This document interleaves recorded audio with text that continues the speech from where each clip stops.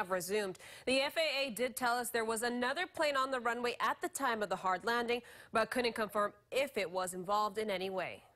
A hard landing from Makani Kai Air Cessna 208 Caravan on Saturday morning. These images show the impact to the aircraft and a tire that fell off on the grass. I seen the plane on the runway. It was down, like the wheels are damaged, and the park rangers were there already, escorting people off of the plane. The Federal Aviation Administration confirmed the gear collapsed after the hard landing, and the aircraft then went off the runway. 9 people were inside at the time. A hospital employee told us a patient was also on board, but nobody was seriously injured. Shannon Kalani Ali Iloa Crivello heard the crash on the scanner and arrived on scene after it happened. As far as like the patient, yeah, we helped the patient. That was our main job.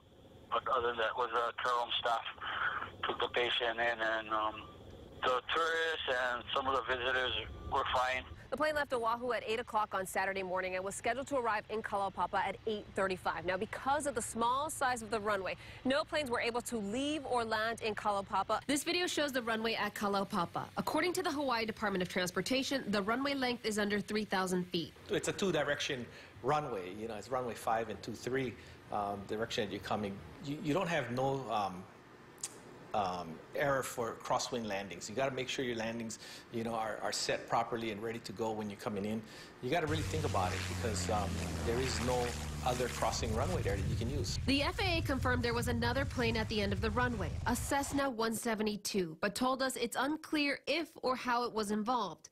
A witness who didn't want to be identified told us that plane landed on the runway shortly before the Makani Kai aircraft then hit the runway and lost control. George Hanzawa, owner of George's Aviation, told me on this runway it's up to the pilots to communicate when they are landing. There's no controller at Kalaupapa. The pilots are talking among themselves on a discrete frequency, so they're in communication. So when a pilot is approaching to land at Kalaupapa, they make their calls, letting them know what their intention is. We reached out to the owner of Makani Kai Air and the NTSB, and we'll let you know when we hear back. We will also keep you posted on any updates from the FAA. Alex Serbal, KHON 2 News. Thank you, Alex. Digging deeper now, you may remember about 3 years ago, a Makani Kai plane crashed off of Kalaupapa. That was December 11th, 2013. The single-engine plane lost power because of engine trouble shortly after takeoff and went down into the ocean. The state's health director at the time, Loretta Fuddy, died as a result of the crash. The pilot and 7 other passengers survived. An NTSB report on the crash later said Fuddy's life vest was too small for an adult and was also defective.